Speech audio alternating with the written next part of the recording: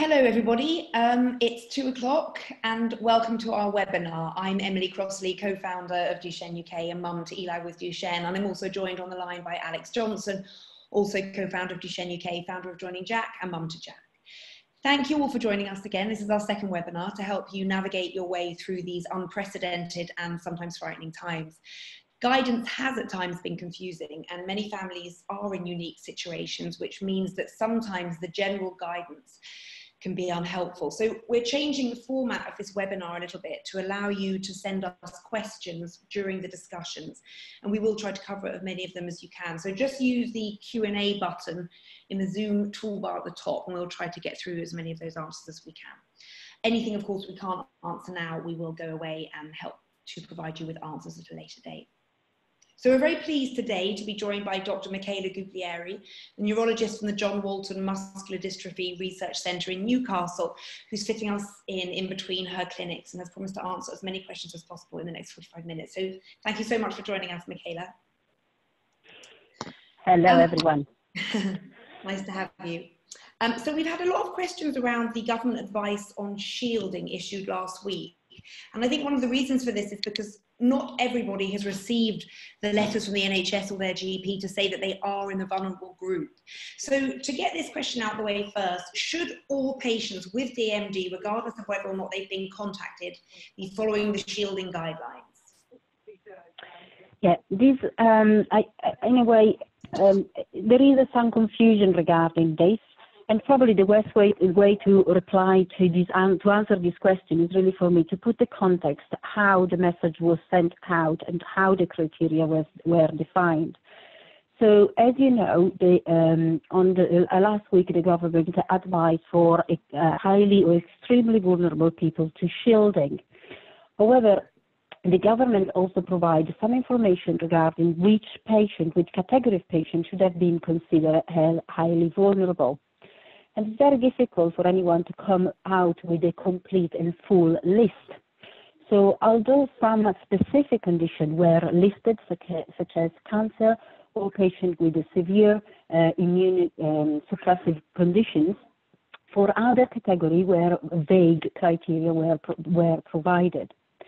And therefore, the neuromuscular patients, for example, were not specifically listed in that group. We, however, had a discussion with the clinician across the UK on whether patients with neuromuscular conditions should be considered highly vulnerable.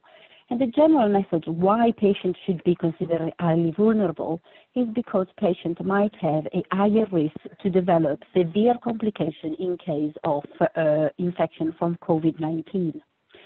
The risk of complication is mainly related to the ability of their body to respond to infection and therefore on their immune system, is related to their respiratory function, and therefore if they have already comorbidities, means other conditions that they can impair their respiratory function. That means that if they get an infection that affects their lungs, these can develop more severe symptoms. Other comorbidities or other conditions that are considered at risk are, for example, malnutrition or heart problems. If we think about this, it means clearly that some of the neuromuscular patients are clearly at high risk and should be considered as extremely vulnerable patients. It does not strictly apply to everyone. The different message is that it came from the fact that it's very difficult in a very time manner and quickly to provide each single patient at risk and identify which patients are at risk and which patients are not at risk, and what is exactly the criteria. What is that criteria in terms of respiratory function that puts you on a higher or lower risk? So the general approach has been that we play on the safe side and advise to put every single patient with a neuromuscular condition at risk. Some centers might be able to actually have the capacity to go to look at a single patient and make this call patient by patient. But most of the centers that see a large group of patients have made the call to play on the safe side and send the letter or the information to all patients. This is why there is a little bit of discrepancy. The message that was sent out from NHS England was based on patients that were considered at risk and patients that were previously advised to receive a flu jab or a flu vaccine. But this was a list that was clearly incomplete and was asked, NHS England asked help from GPs and neuromuscular specialists in order to ensure that everybody received the same message. But that is why there is a little bit of discrepancy. As a general message, I would say that we should follow the recommendation from the government that everybody should self-isolating. There are patients, all patients with neuromuscular diseases should consider shielding, but this might be then an assessment that everybody does in terms of their own risk based on their general health. Okay, thank you for clarifying that, Michaela. So the next question, which sort of follows on to this, from a mum who says her sons are 5 and 2, neither of them are on steroids at the moment. Are they still considered to be high risk? So I suppose the question is, are patients high risk because of their steroid regime or because of the diagnosis of DMD? I think that what we say that all patients with Duchenne muscular dystrophy that are on steroids should be considered at high risk, and because, as we know, steroid can have an impact on their immune system. Boys who have steroid but at the age of 2 and 5, we do not that are not on steroid and at the age of 2 and 5, we would not expect them to have any heart or respiratory problem, and therefore should not be probably included in the high-risk population. But I put a few conditions to say they should not have heart or respiratory problem when we know that there is a very small group of young children with Duchenne that might have heart problem at early age. So in these cases, we might make a different call. But as a general rule, I would say 5 and 2-year-old boys with Duchenne should still self-isolate, should still be careful about social distancing and strict guidance, but are not probably fit the criteria for the high-risk population. Thank you so much. We need to take into account that there is no evidence so far that patients with neuromuscular diseases has an increased risk to get infected by COVID-19. What we are managing is the risk of complication in case they get it. Okay, thank you. So I think you've covered the next question, which is what should parents do if they are key workers and have to go to work if their child has DMD? Should they be going to work? Is it the case that they just have to, the child has to, I mean, if this is possible, to isolate at home and they follow shielding practices at home when they come back from work, or should they be exempted from work? So this is something that is still largely unknown and unclear, and there are different considerations to be kept in mind in this perspective. Although we know that the boys with Duchenne on corticosteroids are under higher risk and they should shielding, as I mentioned now, obviously if we think about either a child or a young adult or adult with Duchenne, they are highly dependent by by carer and quite often by family members that take care and parents that take care of them. And therefore, if someone applies shielding, also the main carer should be recommended to follow strict self-isolation measure. The current government guidance do not recommend shielding for other people living in the same house, but obviously a consideration needs to be made if this person cannot really perform a self-isolation because he is the main carer and therefore taking care of personal hygiene and day-to-day care of the patient or of the person that is extremely vulnerable. At the same time, it's very difficult as a clinician to advise to parents, that both parents, for example, of every patient with a neuromuscular condition or everyone living in the house with a patient with a neuromuscular condition should be allowed off work if they are key workers, because obviously we need in the society the key workers. And if we start and advise everyone to stay at home, that will have an impact on the general society. So I would say that the person who is the main carer should try to to follow strict self-isolation rule, and if not possible, should be, or if it involves in personal hygiene and direct contact with the affected person, should be shielding when other family member or other people living with the person, which is considered extremely vulnerable, should follow very strict self-isolation rules. Okay, thank you. We had many parents asking what they should do if they haven't yet received a letter from their GP or from the NHS saying that their son is considered high risk.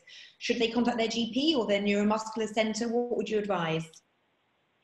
My advice would be, if a patient has, there is also a statement both on Duchenne UK and the UK to say that the clinicians have made a call that any patient with neuromuscular condition should be considered high risk and therefore should shielding, and this is the advice with or without the letter from the GP. In case the letter of the GP is needed for parents in order to obtain, for example, the permission to work from home, in that case, yes, get in touch with the GP or the neuromuscular specialist. But it's not the lack of the letter from the GP that should actually make any difference in what the patient does. Okay, thank you. Alex, I think we've received a couple of questions during this discussion. Do you want to put something to Michaela? Yeah, we've had 2 questions in. So the first question is from Alex Clark. His son was due to have new splints fitted.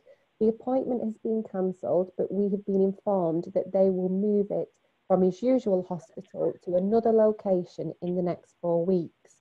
Under the shielding guidelines, should we still attend this appointment?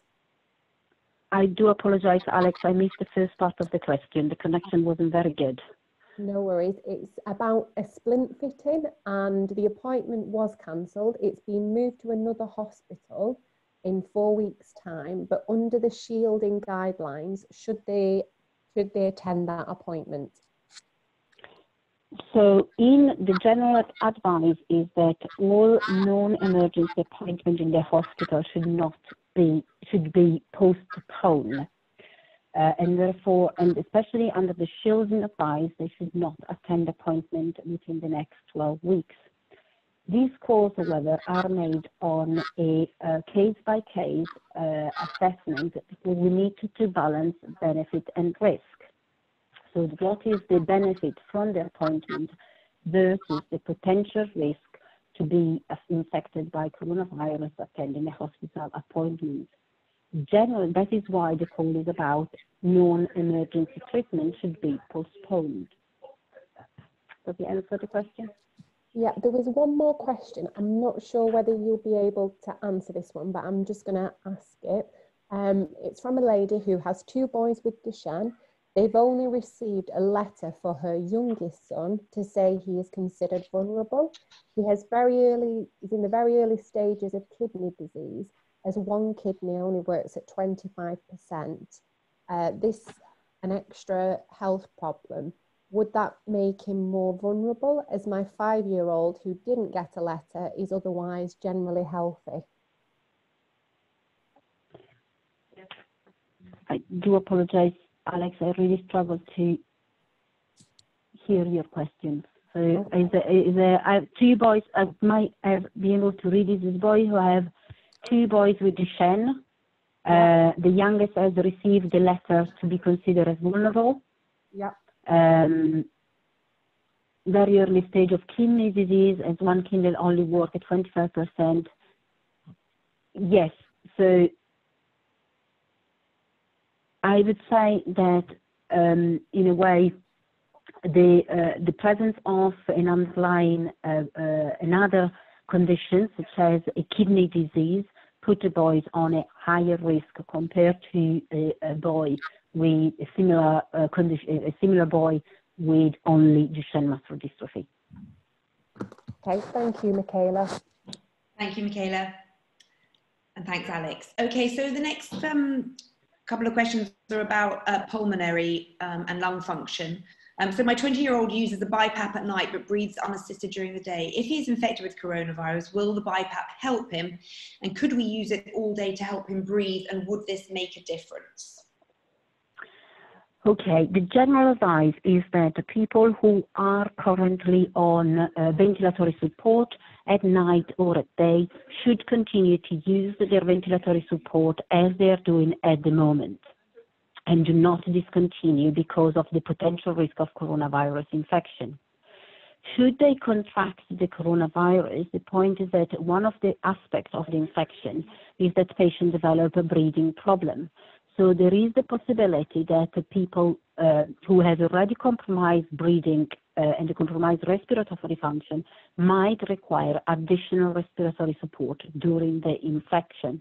And therefore, it's possible that they might require to use their ventilatory support more often. For example, from a person who just uses it at night to use it during the day. So to specifically ask, yes, if they get the coronavirus and they start developing respiratory symptoms, the fact that they have the BPAP will help them to go through it. It's very difficult to make a call whether this will be enough, but definitely will help them to go through the infection. And the other thing is that, yes, it's possible that during the infection they might need to use their ventilatory support more often, but there is no evidence that starting using the ventilator more often protects them from the infection or from the complication of the infection as a prophylaxis. Okay, so the next question is, if someone with Duchenne becomes infected and hospitals are full so they can't be admitted, what can we do for them using the resources that we already have? For example, could we use a BiPAP and cough assist machine? Should we increase the dose of their steroids? So two aspects here. So if someone with Duchenne muscular dystrophy is become infected, become symptomatic, and the hospital are full, my first advice would be to get in touch with your muscle specialist. That would be the first important message, and or with your respiratory team, because if a patient is already on BPAP or respiratory support and has a BPAP machine or a cough assist machine, it means that they have a respiratory team involved in the patient care. And this team must be informed as soon as the patient develops symptoms of respiratory problems. The second question regarding increasing the dose of steroids is, in general, I would say that we all know that the patients that are on long-term treatment with corticosteroid has a potential risk of adrenal crisis during moderate or severe illnesses or surgery or trauma. And I would say that an infection of coronavirus should be considered as a moderate illness. Therefore, the general recommendation is that they should increase the dose of steroid in case they develop flu-like symptoms that are worse than a normal cold. The problem in the UK, I don't want to be strict on say whether they are infected by coronavirus, because they might have symptoms but do not know whether they are diseased for coronavirus or not, because they are not tested unless they end up in hospital. So the trigger of respiratory support or increase of steroid has to be the symptoms that in general the common sense is about symptoms that are similar to a flu but are worse than a common cold. Thanks, Michaela. We're actually going to be talking about steroid stress dosing in a moment, and we're also going to be talking about potentially writing your own emergency plan, because I suppose the only thing that struck me from what you just said is, you know, what happens if your child starts to develop symptoms on a Friday night or on a Saturday morning, when it's often very difficult to reach the neuromuscular teams. Would you like to answer that now, or should we wait until we get to the section on planning for an emergency? Well, it's the same to me. I think that I answered here because there are two aspects. One is the respiratory and one is the steroid. For the steroid, we can go into the details before, after. Yeah. But in general, for the steroid, I think that you should have a plan in place about what to do in case of illness prior it happens. There are different strategies, and we will discuss the different strategies later on, but it's important that each single patient has a plan in place, whatever the plan is, but has some information from the neuromuscular specialist when the boy or the young man or the man is healthy and well, what to do in case it becomes unwell, and not to just react when something goes wrong. And the same would be useful for the patients that are on respiratory support, to discuss this with the respiratory team while the patient is still well. Generally, for the respiratory team, they provide a emergency contact in case they are suddenly unwell.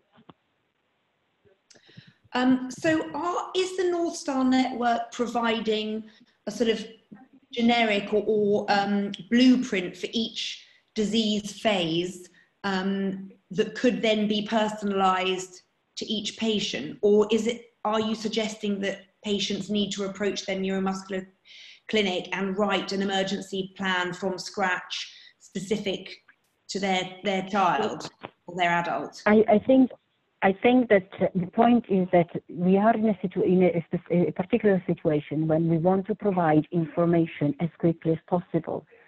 So having from our neuromuscular centers to have a personalized plan for each single patient is possible, but might require time. And that is the time that at the moment we do not have. If I provide a patient with a plan in 3 weeks' time, what does the patient need to do over the next 3 weeks while waiting for that personalized plan? So in general, we are discussing it would be ideal if all the North Star network would find a agreement and come out with one message for all patients in the UK. But this is not always possible. And the reason why it's not always possible is because the context is different. And the information that has been provided until this emergency time are different. And therefore, we do not want actually to mismatch information and come out with messages that contradict a message that was given 3 months ago and that is still absolutely valid. So I would say that each single center are developing strategies about, for example, what to do in case of steroid, or what to do in case of respiratory problem with the BPAP and the cough assist. I think that it's fair that if the patient has not received any information on this or does not receive any information on this within the next week, to contact the neuromuscular center asking for some information. Okay, thank you very much for that, Michaela. That's very useful. And we're actually in conversation with the other UK charities to get up-to-date guidance every week from some of the neuromuscular clinicians in the North Star. So perhaps this is something we can pick up with them and see how we might be of any help. So thank you for that. So the next question, are carers allowed to access personal protection equipment? Is anybody making them available? And do you have any ideas of where families might be able to get them from? No, at the moment, the government does not advise personal protection equipment for parents, okay? And therefore, these are not provided. It's different if the care is provided by an independent service, and the independent service should provide personal protection equipment and should provide themselves the personal protection equipment. And this is the reason, because obviously with parents, we assume that the patient will live every day with the person. With the external carer, they move from one patient to another. And the personal protection equipment is to reduce the risk of infection from people who are more exposed to the community. Okay, thank you. We'll go to our next question now. I'm not sure whether you've heard of this, but we've had reports of a 29-year-old man with Duchenne surviving coronavirus. He was hospitalised, but he has now gone home. Do you know anything about his case, and what, if anything, we can learn? And do you know whether or not any more people with Duchenne have contracted COVID-19, and what were the outcomes? The only thing, I can't really make any comment on this specific case, because the only information that I have is what is, let's say, available online, but I don't have any additional information compared to all of you, and therefore it's very difficult to make any medical comment when you do not know the specific circumstances of this patient. I actually, ahead of this call, I contacted the clinician in the UK, and there has been some international conversation. And apparently, there is no much information about any patient with Duchenne muscular dystrophy that was infected by COVID-19. And this can be for different reasons, can be underreported circumstance or event, or it could be that they do not seem to contract the infection as easily. And it's very difficult at this point for me to make a comment about which one of the two that will explain why I'm not aware of any patient with dystrophy except of this one that has been infected by COVID-19 and what was the outcome.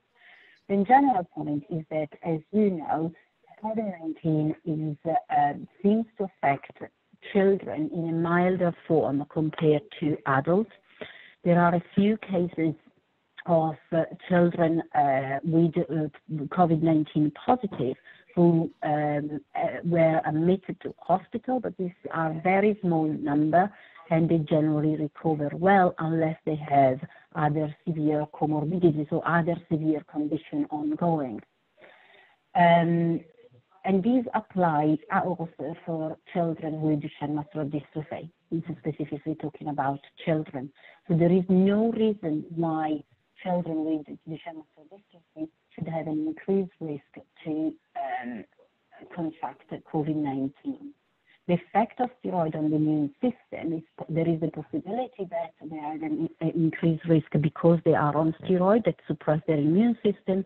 But if we think about it, it's also true that rarely boys with Duchenne muscular dystrophy get ill or get more infection compared to the general population or compared to brothers or other family members. And the fact that so far there's not been cases or several cases of Duchenne muscular dystrophy that contracted the virus and that complication, I think that should be seen as a positive sign. Okay, thank you, Michaela. Alex, you had a question. Yeah, we've got one question from John. He says, "Hi, Michaela, hope you're well. My son Joseph is on vamorolone. Should he develop flu-like symptoms, should I increase his vamorolone dosage or give hydrocortisone? He is on 4 mils of vamorolone currently. Should I just give a double dose if he becomes ill? Thank you." I answer as much as I can. We need to consider that I'm also the study chair for the vamorolone study. So here I'm acting as a clinician taking care of patients, and some of them on the vamorolone study, and not as a study chair of the vamorolone VBP 15004 study, and this is a disclosure that I have to make. The problem is that vamorolone is still considered an investigational drug and is not a licensed drug, and therefore I do not feel comfortable to advise, and the sponsor has not advised patients to double the dose of vamorolone, similarly to what we might recommend with traditional corticosteroids such as prednisone or deflazacort. Every patient, as part of the clinical trial, every patient has received an emergency card which recommend hydrocortisone in case of moderate or severe illness, and that are the instructions that should be followed. So any stressed dose in case of flu-like symptoms should be made through well-known and licensed drugs such as hydrocortisone and not with vamorolone. Okay, thanks, Michaela. These are just comments, not questions, from Philippa Farrant. She would like me to tell you that most of the older boys will have had some sort of conversation with their specialist regarding emergency plans, irrespective of COVID-19, if only verbal, though again, I suspect that differs across the country. And she also said there was a 3-year-old boy in Southampton with COVID-19. They suspected, but still awaiting results on the test, but also now transpires he has Becker. He went home with meds and steroids. So just 2 comments there from Philippa. Thank you.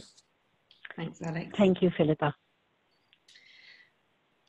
Okay, so let's go back to this issue of steroids and the hydrocortisone injection pack. We actually discussed this last week with Francesca. We've had quite a number of emails and questions about the pack.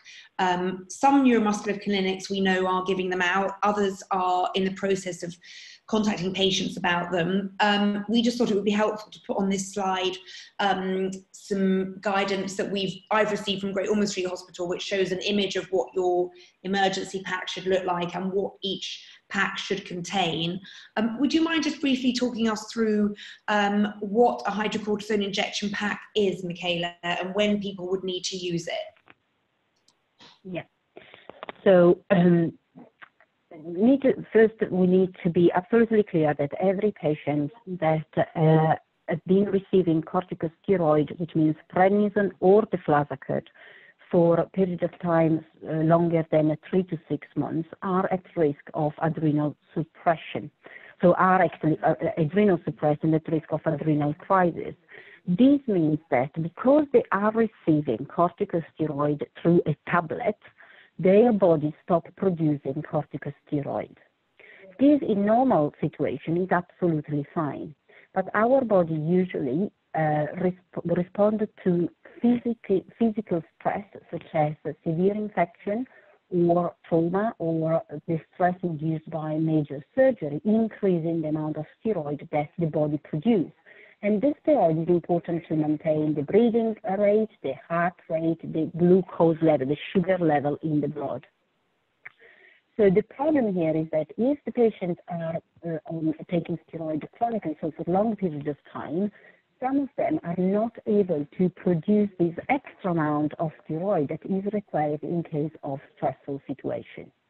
And that is what is the adrenal suppression. And if they do not produce this extra amount of steroid when it's needed, they might go into an adrenal crisis, which means that they start developing symptoms with low glucose levels and feeling lose consciousness or feeling a little bit lethargic. And that is what we need to prevent because it's at risk.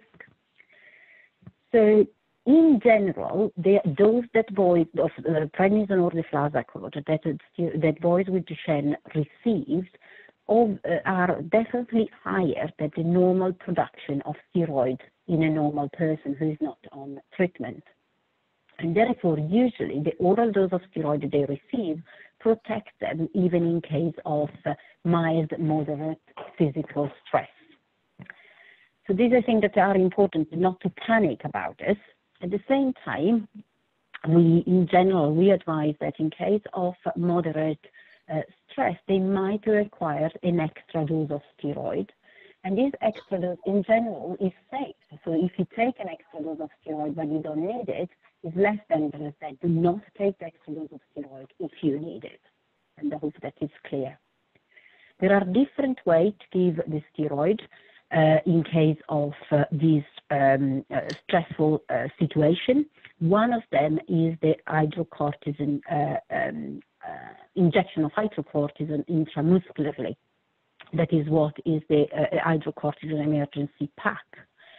In this case, usually the recommendation is to take it during moderate or severe illnesses or when the patient cannot keep down the oral steroid, so has a recurrent episode. So the general advice is that if someone has a common cold or feeling not 100%, the dose of steroid that they usually take orally should perfectly cover the need of steroid. However, if they develop more severe symptoms, which include high temperature or flu-like symptoms, a bad head cold, or feeling lethargic, in that case, I think that it is safer to take this extra dose of hydrocortisone IM. If the patient is able, so this is one of the way to administer hydrocortisone. Is also possible to compensate in a way the need of extra steroid in other way, such as hydrocortisone, oral hydrocortisone, or increasing the dose of the steroid that patients are already taking. These are all valid methods.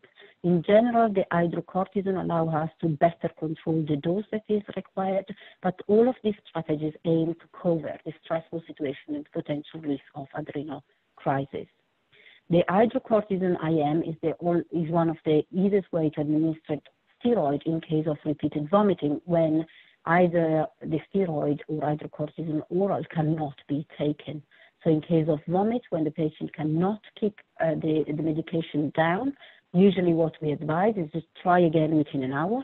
But if they vomited again, then is when we need to have other way to administer steroids, such as hydrocortisone IM.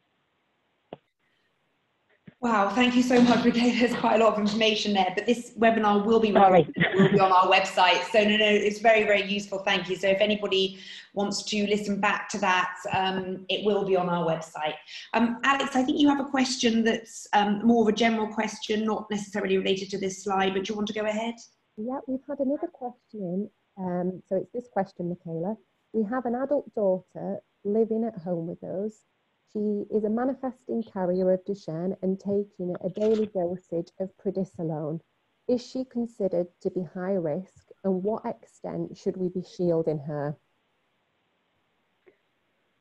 So there is one boy who has Duchenne and the sister that, sorry to repeat, but I can still struggle. So the sister is a carrier? No. And is she...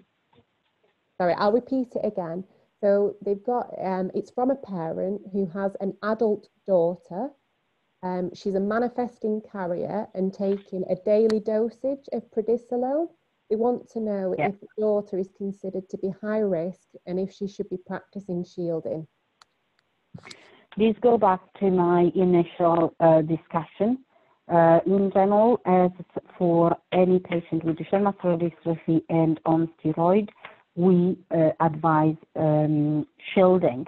This is a general advice, it's not the government guidance and is not a legal binding in a way, but we would advise to shielding because she is a manifesting carrier, and the fact that she's on a daily doses of prednisone means that she has neuromuscular symptoms. So I would say that there is no major difference between a boy with Duchenne and steroid and this patient. Thank you. Thanks, Michaela. Thanks, Alex.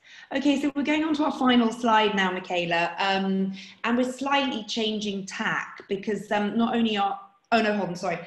Individual emergency care plan, I think we've covered that. So let's move on because not only are you a wonderful neuromuscular consultant, you're also extremely involved and engaged in research in the UK, being a PI, amongst other things, of the vamorolone study that is ongoing. And you also help us a lot working with the DMD Hub to try and bring more clinical trials to the UK. So we just wondered if we could take a moment, and I know you've got to rush to another clinic, I think we've got 5 minutes left, whether we could just catch up with you on what impact COVID-19 will have on research. I know that most likely this is going to be a case-by-case situation for each child who is on a clinical trial or adult on a clinical trial. But perhaps you could just give us an overview and just starting off with whether you're aware of any active trials that have or will be impacted by COVID-19. Yeah, I feel comfortable in a way to say that although it's really case-by-case either for the study and for specific circumstances side by side, the general message is that all clinical trials are likely to be somehow impacted by the COVID-19 pandemic. These can be reflected in different ways. Several sites, not all of them, but several sites have to have discontinued clinical trial visit at this site. So patients are not allowed to go into the hospital for having their study visit completed. In other cases, in some cases, this has an impact on the assessment that can be performed, or in other cases, this makes impossible for the study staff to administer the drug, and therefore the study drug might be discontinued. There are, so in different way, but there is an impact in all cases. The general message is that, first of all, just I think on the last of Friday, it was released yesterday, both or Monday this week, both the EMA and the FDA has provided some guidance about clinical trials during the COVID-19 outbreak, which provide some information both for sites and sponsors about how to manage and what the regulator would accept in view of the unique circumstances. The problem here is that while there's been obviously more action in terms of clinical care, the guidance about how to manage clinical trials are still relatively vague, and probably will be in the next couple of weeks we will have a more standardized approach. The most important thing that is whatever the solution is, that could be to discontinue study visits but continue study medication, discontinue study medication, or putting on hold study medication, or organize hold visits. The priority is always to guarantee the safety of the patient. And therefore, different choices might be done by different sites, or patient by patient, or study by study. But the focus is that whatever the choice is, the safety of the patient must be guaranteed. And we always have to remember that these are clinical trials, and therefore part of the risk assessment is based on the information that are available regarding the safety of the drug based on preclinical and clinical data available so far. And the second point is regarding how can we maintain the safety monitor of the patient. There is a lot of intention to try our best, both from the sponsor, the regulator, and the sites, to continue the study as much as we can. But if these interfere with the safety of the patient, different choices might need to be made. Okay, Michaela, we're having a bit of difficulty hearing you. It's getting a little bit muffled, but if I could just try and sum up what you just said, is that I think what you were saying is that the priority here is the safety of the patient, and that really needs to override any demands that may be being made by a clinical trial. I did want to ask you something. We were contacted by a mum last week whose son is on a trial that involves a monthly infusion, and she was invited to the hospital to have the infusion, but she felt that this went against the shielding advice. If a clinical site says that you can come in and there won't be anybody in the room where you have the infusion, and that shielding measures will be carried out in the hospital for your child, what would your advice be? It really depends on the circumstances, and we need to trust the sites, because depend of how the hospital is settled and whether they can guarantee, let's say, COVID-19 isolated area where the staff that is providing the care of the patient during that visit is dedicated, so has been exposed to other patients or in other emergency situation or not, how the patient will travel to the hospital. So there are several aspects that need to take into account in order to make that decision, and these really need to be discussed with the PI at the site that is performing the site, and that is what the study, and that is why different sites might make a slightly different situation. It's possible that within the next 2 weeks or the next week or tomorrow, we will have a different guidance from the government or different guidance from the R&D, or people will start to be more redeployed, medical staff. So the circumstances also change quite rapidly, and therefore it's very difficult to provide a general advice. The good reassuring point is that at least at the moment, I have not heard about any sponsor that has the intention to stop a study because of the COVID-19. So study visits can be put on hold, study drug administration might be put on hold. There is no intention for sponsor at the moment to stop the studies, and therefore we hope to be able to restart as soon as the situation allows this. Well, that's a lovely positive message to end on, Michaela. Thank you so much. I know you've got to get off to clinic now.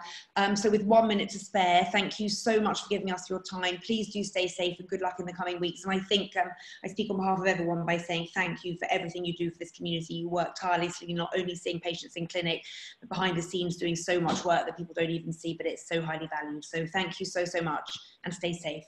Thank you to you all. Thank you. Bye. Bye. So to everyone still listening, we hope that answered your questions. We probably didn't manage to cover everything that people wanted, but we will go through them after this webinar and look at including them in our next one. But before we go, we just wanted to share some useful resources with you, because we've been asked a lot about what financial help might be available to families. And Alex found out about the charity Carers UK, which has some useful links, which we hope will give you some information that we haven't been able to provide. And we've just put it on our website now, so please do go to that after this webinar, and you might be able to get some useful information there. Also, just to update you that we've been working with other charities in the UK to get some consolidated and consistent guidance from the neuromuscular experts, some of whom lead the North Star network. And in the last half an hour, they've just issued some revised guidelines, partly in response to some questions we put to them as a group of charities last week. And this too has just gone on our website, so do take a look. There are also these websites, which many of you have probably seen already. There's the Duchenne Emergency, the Family Guide, which covers all aspects of DMD and what does each stage. And there's the government website and the NHS website for updates on corona. My cortisol app is very useful if you have your hydrocortisone pack, and the World Duchenne Organizations has lots of information on their website. So if you have any questions that have arisen from today, or any new questions, then do please get in touch with us at support@duchenneuk.org. The subjects don't have to be COVID-19 related, so do let us know what you'd like to understand more about or catch up on during these next few weeks and months. So do remember what the government advice is: to stay safe. This is a moment of national emergency. Stay at home, protect our NHS, and save lives. Thank you so much for listening, and we'll see you again next time. Bye-bye.